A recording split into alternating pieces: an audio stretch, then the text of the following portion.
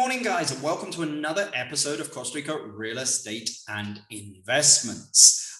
With me, your host, Richard Beckson. Today, we're going to be talking to Vitaly Balasanov of CostaRicaRealEstate.com up here in the Central Valley. For you guys that don't know what the Central Valley here is, it's San Jose, Heredia, Alajuela, so more in kind of the mountains and the city areas, which we're starting to see a bit of demand for. Again, as it's a little bit more built up, has infrastructure of hospitals, malls, that kind of stuff. So it's interesting because we've never done a podcast on this before. There is quite a bit of demand. A few of our listeners have asked, so I thought it would be a good one to do. Remember, guys, if you guys do want to get, well, for me to have somebody else on this podcast going forwards or to cover a theme, just let me know. You can either contact us by putting anything in the comments, or feel free to email me, which is Richard at Costa Rica REIT, REIT. So that's Romeo Echo India Tango.com. So that's Richard at Costa Rica REIT.com. And I'll be happy to get anybody on the podcast or ask some questions to future guests that we have on there. So let's get started. I think it's going to be a good one. Hey, how you doing? I'm doing well, Richard. Thanks pleasure. For asking. Hope the same for you. Yeah, no, all good here. It's an absolute pleasure to have you on the podcast. And as I'd mentioned to the listeners beforehand, this is the first one that we've ever done on the Central Valley area. So it's going to be interesting because a lot of the stuff is, there's a lot of demand for the beaches, but I also don't think people understand is that living here up in the Central Valley of, San Jose, Heredia, Alajuela, it's a beautiful setting to live in. Absolutely it is. And just like many of the people that have made their move to Costa Rica and call Costa Rica their second or first home, I came here through the coast. My initial introduction to Costa Rica was through the Southern Pacific coast. I lived in the area of Dominical for close to 4 years as I was working for one of the real estate developers that was developing a coastal area between Dominical and San Josecito, which is one of the very scenic area where the mountains meet the sea. And I came in here on the cusp of a boom, a real estate boom. And you probably remember the 2000s, 2004 and 5, remember very well, where the real estate profession could have been called, just order taken and a phone operator. You would not even get out of the office. You were picking up the phone, asking people how much they want to invest, and tell them the bank account where to send the money. Vitaly, how different is that? It's funny that you mentioned that because a lot of people are making comparisons at the moment to back then. How different do you think it is? It's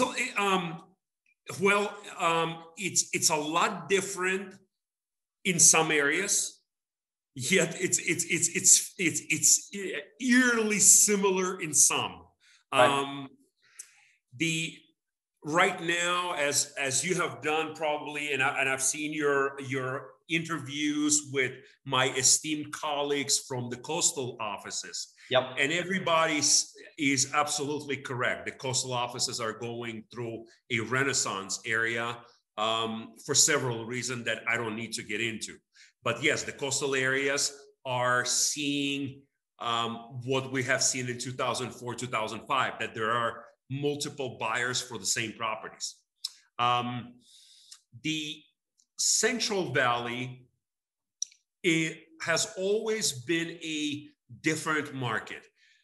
Central Valley, first of all, you have a pool of the population of over 3 million people. So more than 2/3 of the population of Costa Rica lives in the Central Valley. And the Central Valley is a very vast area because it spreads from, it has 3 different counties in it. It has the Heredia, it has the Alajuela, and it has San Jose and the suburbs of San Jose that where we're currently located, and the area that we serve the most, the area of the western suburbs of San Jose, which is Escazú, Santana, Ciudad Colón, and going further towards the coast.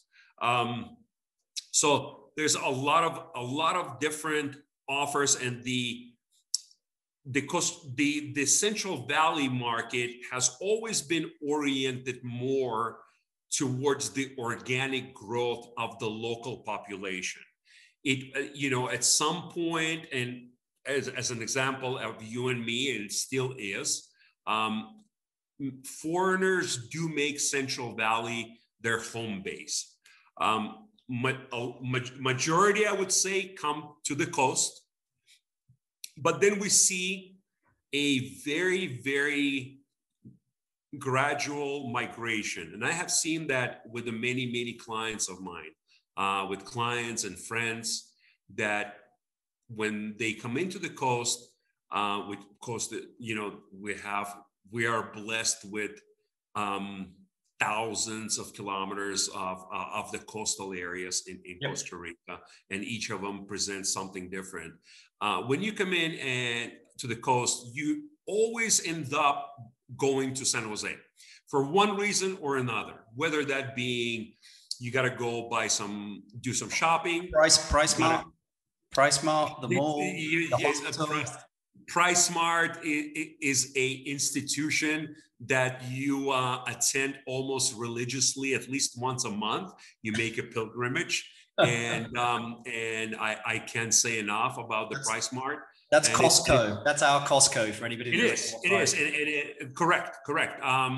And they do a tremendous job. And you know what? It does a lot of service and for the coastal as well as the San Jose crowd, because you will never find the parking lot of PriceSmart empty. You won't. I 100% agree. Jumping back into real estate a little bit here in the Central Valley. I mean, again, it's going crazy out there at the beaches, supposedly. I say supposedly, it is going crazy out there at the beaches. It's not supposedly, it's going absolutely bananas. Exactly. So what's the city? What's happening in the city? City seeing a growth, but towards more of the peripheral areas. So there's two different modalities of the development that is currently happening. Within the last 10 years, the city started exploring and introducing a new lifestyle, which is a vertical lifestyle. Yep. Skyscrapers, condominiums, high rises. In order to accommodate that, because the land was becoming so scarce, the municipality has changed and made amends in the zoning plans. So we have the tallest standing buildings in Central America right now, which is the Torre Leume, just being finished right in front of the Sabana Park and the National Stadium. So, but that concept has been developing for the last 10 years. It's becoming more and more common, and a lot of people are choosing that lifestyle due to several factors. One is that security. Always a lot of people like to travel. A lot of people like to leave their place. So it serves for the lock and leave purposes. It also gives you a chance to be close to your place of work. So therefore, you don't spend a lot of time in the transit. And as we all know, well, maybe not the newcomers, but for us, the veterans, the roads here in Costa Rica, we don't measure the distance by kilometers. We measure the distance by the transit time, how long it takes to get somewhere, because the country is very compact. Yeah. And it could take you, depending on the hour, it could take you 10 minutes to get someplace. It could take you an hour, depending on the time, depending what's happening on the road, and several different factors, whether it's raining too hard. I mean, it just every day is a mystery. Every day is a miracle. Vitaly, just talking, I mean, with regards to real estate prices in the Central Valley, because a lot of people look at investment while relocating, they also look at investment. I mean, again, how have real estate prices changed over the past, would you say, 10 years in the Central Valley? appreciation has been slow but steady. We have, and that's part of the where it relates to the security of your investment, because when you're comparing the properties on the coast to the properties in the Central Valley, just purely from the financial standpoint, the coastal property, your primary demographic is a foreigner, is a foreigner from any corner of the world. We don't depend. A cash buying foreigner normally, right? 100% cash buying. Yes, we do not. Costa Rica does not offer financing options for the first time foreign buyers. There are some private options exist in the private mortgages, but the Costa Rican banks, whether they're state banks or the private banks, if you do not own a property in Costa Rica as a first-time buyer, the financing options are going to be only two. Either the owner will be willing to finance the purchase, which is not uncommon, and we have worked and we are working with several property owners that are willing to carry a mortgage to sell you a property and finance part of the purchase. Okay. So, jumping back, I think, again, the beach is normally foreigners, they're usually paying 100% cash, whereas I think probably what you're about to say here is in the city is it's a mix, but also they also have access to local financing. That is correct. That is correct. The local financing for the local individuals obviously is vast. Every financial institution offers various conditions, various rates. The banks overall have done a fairly good job on not creating an oversupply of the money, therefore preventing the housing bubbles as we have seen happening in some other countries, particularly in the United States, which led to the great financial crisis of 2007, 2008, when all of the subprime mortgage crisis where the banks were giving up money to anybody that could sign on the dotted line. Yeah. Costa Rica has been very, very cautious in that sense. So to obtain the loan, you got to go through several requirements and several hurdles. I've done it. It's a pain in the butt, but it's not. It's not a pain in the butt. It is a normal process. Compared to other countries, it is. They give paperwork. They want this. They want that. It's better. Put it that way. I mean, the first time I did it was like 16 years ago. So thank God I'm done with that loan. Well, I mean, 16 years ago, it took me 3 months to get a phone line. So I mean, things have changed a lot. I can go in the kiosk on one of the many kiosks and get a phone line at the spot. You can also get pre-approved with the bank. There's several different fairs, housing fairs that Costa Rican construction chamber and the real estate chamber does throughout the year. We haven't done them, obviously, due to the COVID for the last year and a half, but there's about 3 or 4 of them throughout the year where different developers and the banks showcase their offerings. And you can go in there, choose from several different products, and you can get pre-approved on the spot. You're still going to have to do an actual application with the bank as one should, but it doesn't take as long of a time as it used to. So the actual loan application for an applicant that can get a loan in Costa Rica could last anywhere from 2 weeks to 2 months. Yeah. Well, jumping back, I think it's something interesting that you say, because I think that, an investment in the city area around here, the Central Valley, is going to be what we would call probably a wealth preservation play. It's going to be steady. Just to give you an idea, 16 years ago, I bought a condo for $120,000. Today, if I wanted to sell it, I maybe be able to sell it for about $200,000 to $210,000. That's how much condos are going. So that gives you an idea over 16 years, whereas I'm sure something in the North America 16 years ago could have gone up tenfold, But again, you see those in the US, in North America and other ones, these big ups, these big downs, whereas here it's just steady. It's a diversification of your portfolio. So I mean, I believe the Central Valley is a good investment potentially to make.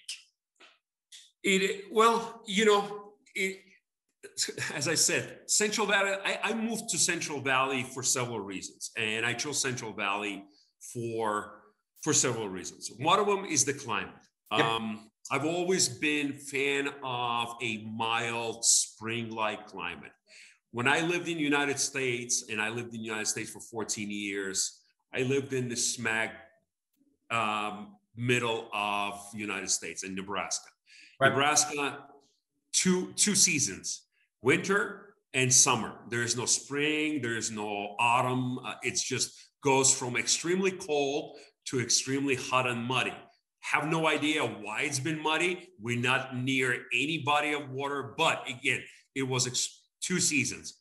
San Jose and the Central Valley in general. Again, San Jose and the Central Valley is a vast area, and it encompasses a lot of different microclimates. Correct. For example, I live in a part of Heredia, which is 10 minutes from San Jose. Whereabouts in Heredia do you live, Vitaly?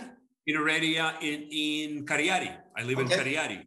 So you're even warmer from me, and we're 10 minutes apart, right? It's warmer down there than it is here. That is correct. That is absolutely correct. And then if you go another 10 minutes and you get to Santana, the average temperature drops another 4 or 5 degrees. And I'm talking about not Fahrenheit, I'm talking about Celsius. Yeah. Which is significant. 4 or 5 degrees in Fahrenheit is almost nothing.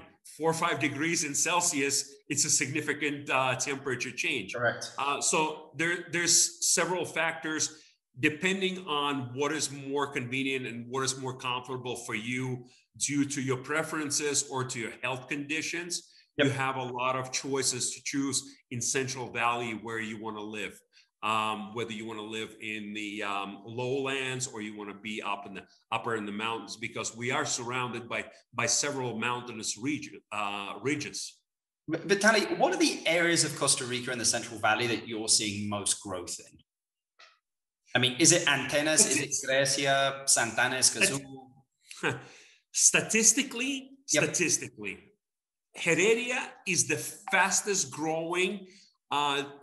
If you count the amount of the construction permits granted, yep. Heredia is the fastest growing county in Costa Rica. I never knew that. Yeah. You don't, because Heredia is so large. If you want to explore Heredia, it's going to take you several days to drive to every corner, and maybe even a week's. What's mountainous Heredia, as well? That is correct. So the Heredia is one of the fastest growing. San Jose is in the second place because of a lot of the high-rise development that is happening in the central area, particularly in the area of Sabana and Romoser, as well as in Escazú. Escazú has been developing steadily it's actually one of the first municipality that has been established in the San Jose area, one of the oldest one. And Escazú has been growing steadily for the last 20 years, 30 years, at least for the time being that I've been here. I mean, it went from the pasture land to the sky rises. Yeah. This is all in the span of last 18 years from what visibly that I have been able to observe. Yeah. Obviously, the prices have followed the same trend because we were talking about 10 years ago, 15 years ago, you can buy a raw piece of land, and let's just, without naming names, but putting the parameters and numbers on it, the land that was costing $100 a square meter, right now that same land costs between $300 and $400. Yeah, which is insane because that's more expensive than a lot of beach areas, right? It's close. As a matter of fact, there's some beach areas that you can buy real estate cheaper than you can buy in the Central Valley. I was at Playa Grande. I was at Playa Grande the other day. There was an 800 square meter piece of lot about 300 meters from the ocean. No ocean view, but you could hear the ocean for $120,000. I was blown away. Yeah. You know, Yes. that's a little cheaper than $300 to $500 a square meter, right? Yeah, but again, that lot in Playa Grande, probably about 5-6 years ago, you could have probably bought for about 40 or 50 grand, right? True. Yep, 100%. Well, let's talk about that. Vitaly, if you were to go back 5 years and you had to buy something in the Central Valley, let's put the parameter of the Central Valley. You had to go back 5 years ago. What would you have bought and why?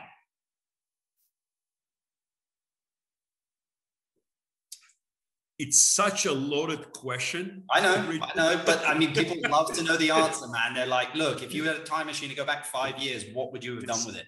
What would you have bought? It's such a loaded question. So can I start with what I would have not bought?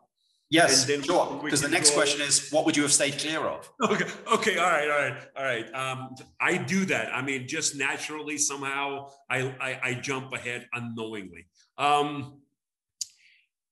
If hindsight 2020, the opportunities that exist in Central Valley that probably give you the upside in the investment would be a commercial property.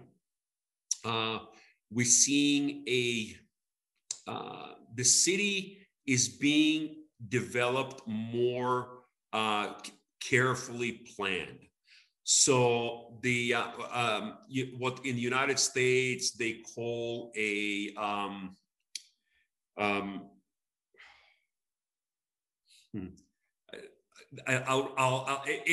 will come to me. You'll probably have to edit this number and okay, master plan development. Let's put it like this. Like so zoning?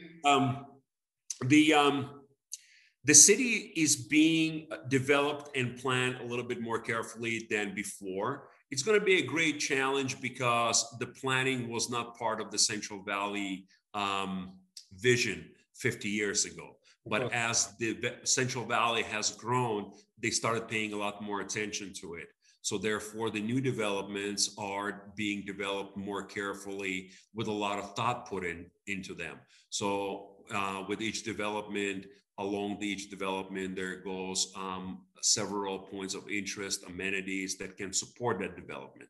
So commercial properties such as small commercial strip malls that house your basic needs for your home and household, such as a mini market, a pharmacy, a dry cleaning shop, a vet shop. So you would have bought basically commercial. You'd have bought. I would have bought a raw land where you're not going to tell me that you would have put a centro comercial on it, right? If I hadn't, if the budget allowed it, I don't think for $500,000 right now I can buy a land and build a commercial strip mall. But that would have been one of the choices, one of the smarter choices that I probably would have made if I had that capital. What would you have not done? What would you have not done? I would have stayed clear from the retail spaces in the major malls. Yep. What we're seeing right now is the same thing that the developed countries have gone in the last 15, 20 years. The malls are closing. The concept of the big malls is more or less dead. Yep. I have one of my best friends is a commercial real estate broker in United States, and he deals with all the major mall operators. So I try to stay in tune with what is going on in that particular market. And the big major mall are being outfitted and retro outfitted into a housing units, into a offices, and so the the concepts right now are more like where our office is located in Avenida Escazú, Yep. which is a development that it's a development that houses commerce, offices, residential units, and a lot of open space. And nowadays with restrictions, with new protocols, health and safety protocols, the open spaces are becoming a lot more common and a lot more in demand. I agree. I think it needs to really be multi-purpose, as you were talking about there, because you just have no idea which segment is going to be growing, because they're not all going to potentially be growing at the same time. Others might be growing, others might be, reducing. So I think it's a great point. And we see this development was one of the pioneers in this concept, and we see right now a couple of the other developers are starting to catch up and starting to develop the same concept, where there's a good balance between a enclosed space and an open space where people can spend the time outside. And besides that, I always personally considered is a crime not to have open space commerce in Costa Rica, where the climate allows you to do so. I agree. I think the trend is catching up, and I think the people's needs are also dictating what the developers do. Obviously, developers are very in tune and spend tremendous amount of money on the market studies. Yep. And therefore we're seeing that the majority of the new sky rises, which one would say, well, why would you want to live in a sky rise in the time of COVID? There's still people that are looking to live centrally, to have all the amenities, security, to have beautiful views of the valley that the high rises do give you. Yep. So the sky rises now all have a walkout balconies. Yep. You could, like the older model of the towers did not have balconies. We don't have that. And you can see that in the central, valley all over. Okay. Last question for you, Vitaly. Last question. Yeah. If you had $500,000 today to invest, not 5 years ago, but today, to invest in a business or real estate in Costa Rica, you can invest it in real estate, you could start a new business. Of course, it's not a competitor to Costa Rica real estate. Otherwise, I'm sure Scott and Todd would not be very happy. But what would you do with it and why? Because there are a lot of people looking to invest in Costa Rica at the moment, and they've got, I'm seeing that gaps in the market are anywhere for $200,000 to $400,000, especially in kind of the housing side at the beaches. But like, if you had $500,000 today that you inherited and you had to invest it in the business or real estate in Costa Rica, where would you invest it? What would you do with it? Opportunities. There are several opportunities that present themselves in the market. Couple of the opportunities, looking ahead and looking for something that I can live off, possibly, yep, is to invest in an apartment complex. Yep. A small, maybe 4-plex, 6-plex, 8-plex apartment complex that is always could be rentable, that generates a steady income throughout the months. We're seeing a very, very good absorption rate for the rental properties in Costa Rica. Therefore, we're seeing a lot of the new construction that is happening right now. So that would be one of my probably best bets, is to invest into a boutique apartment complex, a smaller complex that can be that could be generating recurring monthly income for the years to come. Would you do it at the beach or in the city? Two different markets, two different expectations. I think overall the beach does offer you a little bit higher return on your investment. However, the ups and downs of the beach and the uncertainty, The beach is almost kind of like if you compare it, a little bit with a Bitcoin. Yep. One day it could be $50,000, another day it's going to be $3,000, because it depends on the very narrow demographic of the buyers. Why I always thought that the Central Valley investment is a lot more secure is that we don't depend on the foreign capital. There is a plenty of the internal Costa Rican capital that can absorb the Central Valley real estate, and it does. The majority of the clients that I deal with in our office here in the Central Valley, the vast majority are Costa Ricans. Yep. We do get some foreigners that come in, and we started seeing them more and more right now. And some of these foreigners might be the ones that have lived on the coast. They have experienced the coast. They figured out that they want to have a pad in the city instead of paying for the hotel room. And that's a very, very common trend.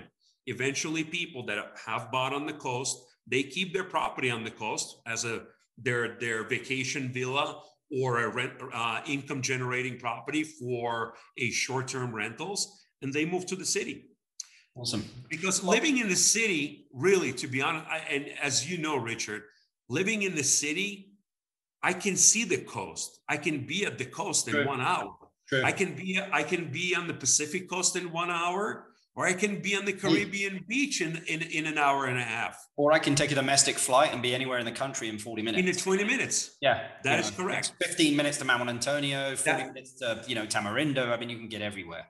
That's the beauty of this country. It's mountainous, but once you get in the air, it's very small.